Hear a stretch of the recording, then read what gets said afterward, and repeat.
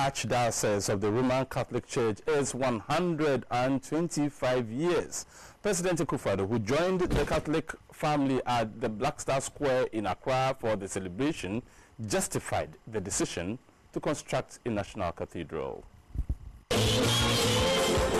The Catholic Church in Accra began with the first Holy Mass on January 31, 1893, led by Reverend Father Otto Holbera and Eugene Reyes, two priests of the Society of African Missions who had been sent from the Elmina Mission, started in 1880.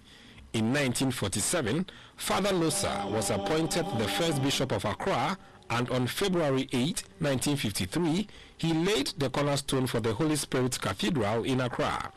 Reverend Father Joseph Oliver Bowers, an African Caribbean from the Commonwealth of Dominica, and the first Ghanaian Bishop of Accra, the Most Reverend Dominic Kojo Ando, continued the success story of the church.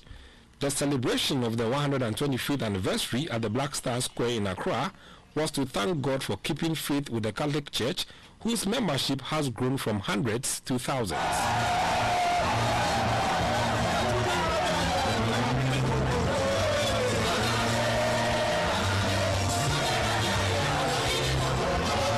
The Archbishop of Cape Coast, Most Reverend Charles Gabriel Palmer Buckle, who is also the Apostolic Administrator of Accra, called on all to renew their faith and commit to a selfless service to God and mankind.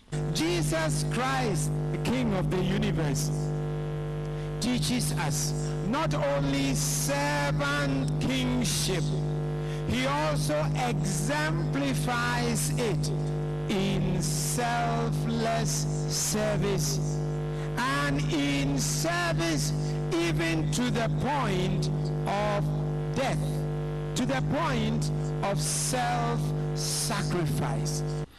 The President, Nana Akufo-Addo, solicited the support of the Catholic Church and the entire Christian community to back his administration and policies for the country's advancement. I'm encouraged by the words in Ecclesiastes chapter 11, verse 4, which says, and I quote, "If you wait until the wind and the weather are just right, you will never sow anything and never harvest anything." Unquote. Ghana will make it. I am confident of that. President Akufo-Addo indicated that the National Cathedral will be built to the glory of God. The Apostle Paul says in Philippians 4:30, quote, that I can do all things through Christ who strengthens me. Unquote. I am firm in my view that by the grace of God and through Christ who strengthens me and my government, all the programs and policies being rolled out, which were once described as overly ambitious and not feasible by some, whether it is a free senior high school, planting for food and jobs, one district, one factory, one village, one dam, and the development of our road and rail infrastructure, amongst others, will be implemented to the benefit of the Ghanaian people. The execution of these policies will help lead us onto the path of progress and prosperity.